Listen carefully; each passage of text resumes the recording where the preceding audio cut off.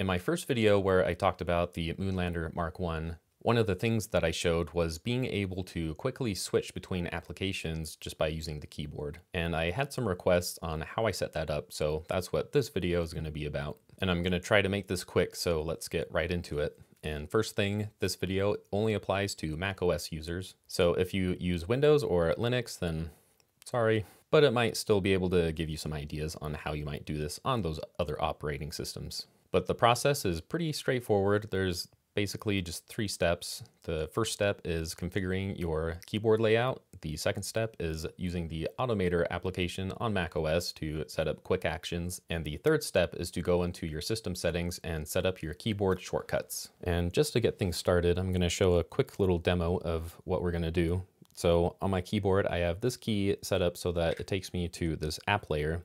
And I have all these keys highlighted, but you'll see in a minute that really I can assign any of these keys to open any application. I just have some of these highlighted to help me remember which keys I have assigned to applications and which ones are just kind of sitting there being dormant. So I have this layer set up as a one-shot layer. So what that means is as soon as I activate the layer and hit a key, it'll take me back to my first layer. And something else that I've done is use mnemonics to help me remember what application I have assigned to each key. So for instance, on P, I have that set up to open up Postman, O, OBS, N, Notion, and also Notes, S, Slack, Z, Zoom, C for Chrome, and you probably get the idea. So if I want to open up Notion, then I just hit N, and that'll open up Notion. And also because this is a one-shot layer, I said that I have this set up to open up Notion or Notes. And the way I have that set up is if I hit N, it'll send some key combination. But if I double tap N, then it'll send a different key combination. And if I'm opening up Notes, then I'll just hold down this one-shot layer key and then double tap it. And that'll open up the Notes app. And then, like I said, I can quickly switch over to Postman if I want, and then I'll quickly switch back to Chrome. Although when I just did that, I have my other monitor where Chrome opened up on that monitor. But by default, if you hit Control and then down arrow, it should use the app expose feature.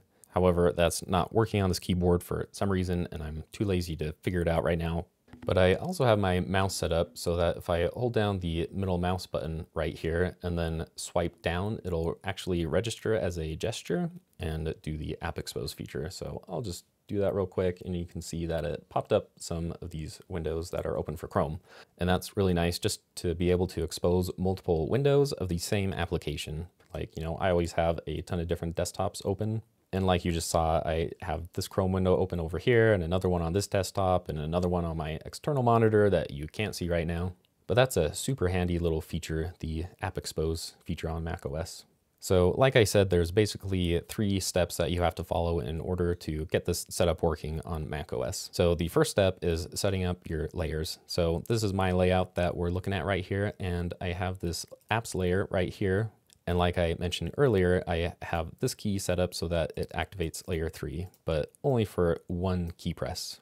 And as soon as I hit that key, then it'll take me back to my first layer, or layer 0.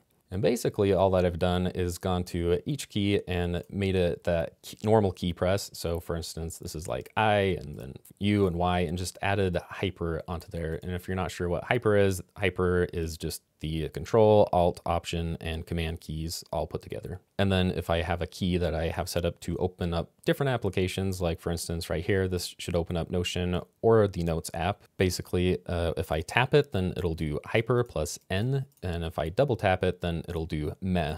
And the meh key is Control, Shift, and Alt. And the same with this one, I have it set up to open up messages if I tap it, and to open up my music app if I double tap it. But so far, these are just like key combinations. So you actually have to do something different that is completely unrelated from the keyboard itself in order to pick up these different key presses that you send to the operating system. And that takes us to step 2, which is to open up the Automator app, which I actually have a shortcut for that. And this is Automator. It's an application that's just part of macOS. And what we're going to do in here is create a new document. And then you're going to want to select Quick Action.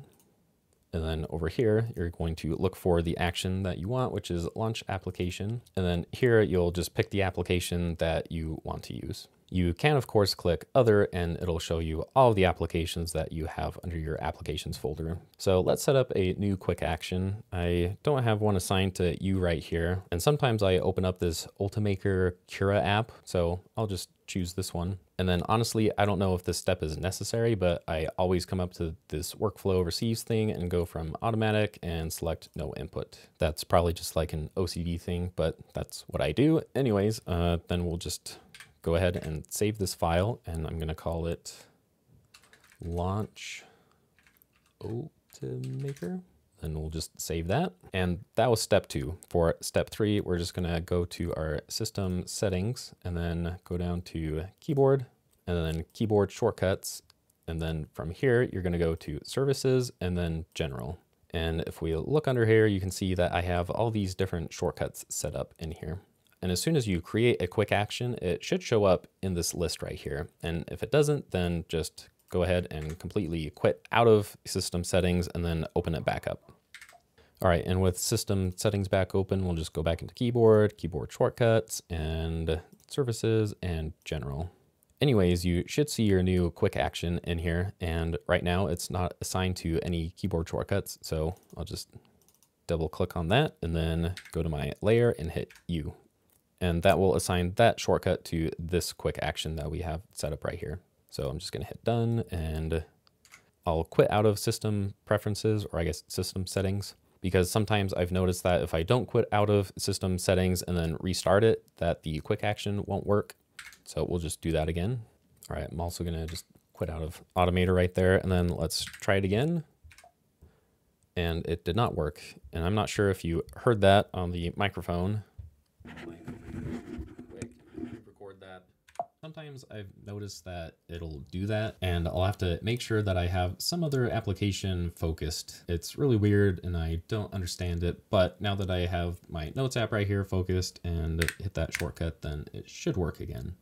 And there you go, it's right here. It's kind of weird that it's off screen like that, but it works. And I've actually had this problem just when I'm inside my terminal for whatever reason. Like if I try switching to, like, let's say my Notes app, it just doesn't work. So I'm pretty sure that my terminal is intercepting those key combinations of hyper or meh.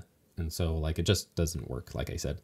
But a really quick and easy workaround that I've just gotten in the habit of using is just to Command Tab to any other application, and then the app shortcut works. And then I can quickly switch back over to WesTerm, and then just like Command Tab and, I don't know, Postman, and then back to WesTerm. So that's kind of just what I've done to get around that issue. So yeah, that's basically the method that I've used to quickly switch between applications, and that's been really nice for my workflow. And I no longer like have to sit here and Command Tab through all my different applications to get to the right one, and then, you know, like have to Shift Tab if I go past it. And so being able to just quickly jump around different applications has been really, really nice. And a really nice thing about doing it this way, using Automator and then setting up keyboard shortcuts with those quick actions in the system settings, is that you can make this work for pretty much any programmable keyboard. For instance, I just picked up this keyboard right here. This is the Kinesis Advantage 360 Professional. So I've essentially taken the keyboard layout that I've been using for my Moonlander and adapted it to this keyboard. For instance, I have this key set up so that if I hit that and then N, then it'll open up Notion,